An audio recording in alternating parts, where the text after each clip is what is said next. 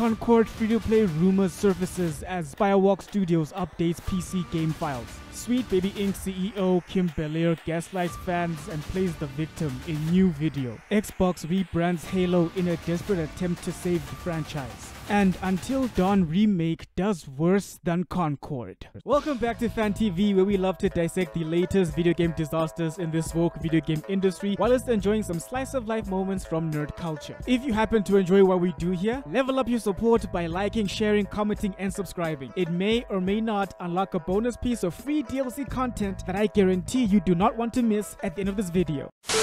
Concord free-to-play rumors surface as Firewalk updates PC game files. Michael Harridan's over at PSU. Concord was pulled offline only a few weeks after launch, but there's been speculation this week that Sony may be looking to relaunch the game as a free-to-play title after developer Firewalk Studios has been making changes with the game's files on the Steam backend. Reddit users have been sharing images of the Steam's database for Concord, with activity logged as recent as of October 8th. This has got a lot of people hoping that Concord is being prepped for a relaunch as a free-to-play game. Guys, we live in a world whereby $400 million flops like Concord get a second chance, while its masterpieces like Bloodborne and Sleeping Dogs don't.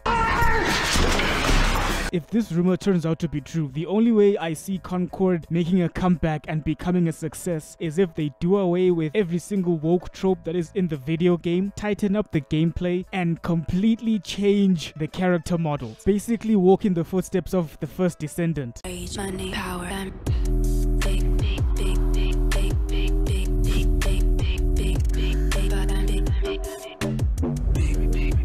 yeah, that brother's starving. Cause the way I see it, one of Concord's major Achilles heel was its bad reputation brought on by it embracing woke features and DEI. So if they can create a new reputation for themselves whereby they have attractive character models and the gameplay looks fun, I think they would have more success in the second time around.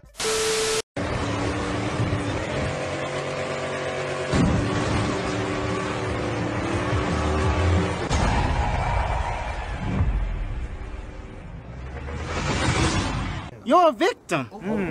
Paul! Your intellect is as weak as your dollar. Failure is your destiny. You disrespect yourself and your nation. You are made of stupid.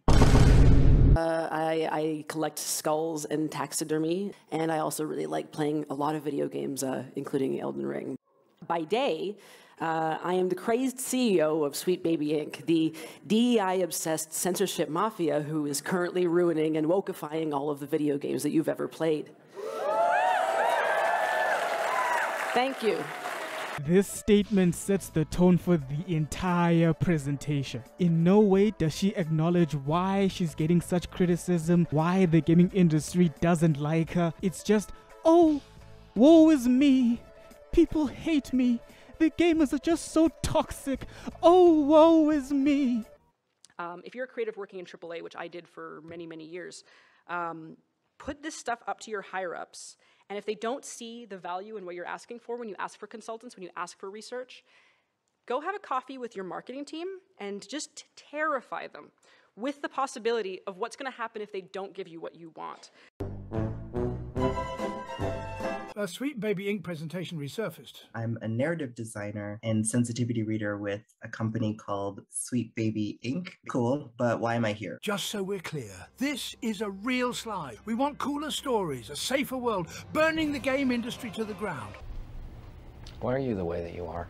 And you know what, guys? I wanted to give this lady a chance and not just jump on her like everybody else is, baby all in hand, no diddy. But after watching the full 21-minute presentation, it honestly was just a waste of time. Instead of using this opportunity to try and vindicate herself and sow seeds of doubt within gamers' heads, the only thing that she manages to do is to prove that gamers were right about her the entire time. The only part where I can sympathize with her is when she said that she was receiving, allegedly, death threats, you know. And no one really deserves that. Instead of sending death threats, just vote with your wallet. That's by far the best response. That's not ridiculous. That's not ridiculous to say that.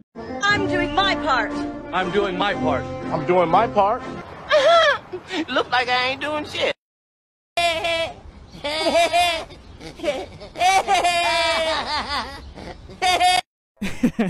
In my case, it's when the last squad is wiped out by the ring when we're about to wipe us all out. Annabelle, Fort Carson, Colorado. Been there, trained there, 7 months.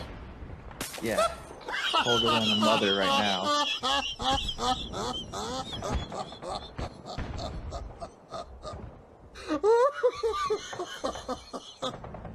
Oh. No, it's not a voice modifier. That's my voice. Got some depth to it.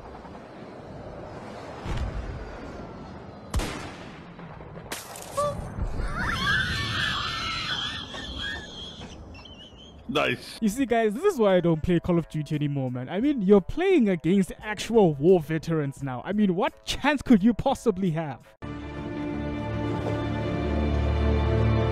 I never said thank you.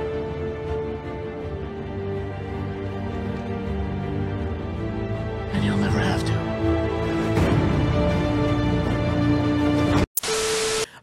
You know, a lot of the games have just disappointed over the years. And now we have 343 Industries renaming to Halo Studios. And that's supposed to make all the difference in the world, ladies and gentlemen. Halo Studios, everything's changed. Everything's getting back to the basics. We're going to use Unreal Engine. Everybody's excited. Everybody's hyped. Until you find out that the chief of staff is a person that puts identity politics first and foremost. Come on now, dog. Come on, man. You know, I'm convinced that when you are fighting the woke mind virus, the only way that you win is if entire studios and companies come crashing down to the ground because of this woke nonsense. The woke mind virus cannot be reasoned with. It doesn't matter how many studios shut down and close around them. They will still continue to peddle this filth up until it's their turn to get shut down. How many times do we have to teach you this lesson, old man? I refuse to fund the lifestyles of activists that hate me. They spit on your face and then they expect you to put money in their pockets. Ha! Hell no. No, no, no. It's actually sort of mind-blowing that Sony thought remaking and selling an interactive movie was going to make them a boatload of cash, and the exact opposite has happened because Until Dawn on PS5 has debuted with less players than Concord, and it is struggling when it comes to user scores because of how disappointed gamers are. Sensational. I mean, guys, I don't get it, man. Like, who the hell is the one in charge of picking these titles, guy? Because this guy doesn't know crap. How the hell do you remake Until Dawn, an interactive movie? That's like remaking Detroit Become Human and then selling it for $70. And then at the same time, that product also is buggy and it crashes. Aye, guy. I mean, guys, the gaming industry, it really needs a kick to the balls, man. They need a reality check. Pay these niggas with a reality check. We do have one more thing. Why does multiplying two negative numbers equal a positive number? Doesn't make any sense. Doesn't make no sense, obviously. Turn around. Turn around again. What the fuck? I'm facing the same direction. Okay, but then why doesn't multiplying two positive numbers equal a negative number? Don't turn around. Don't turn around again. What the fuck? I'm facing the same direction.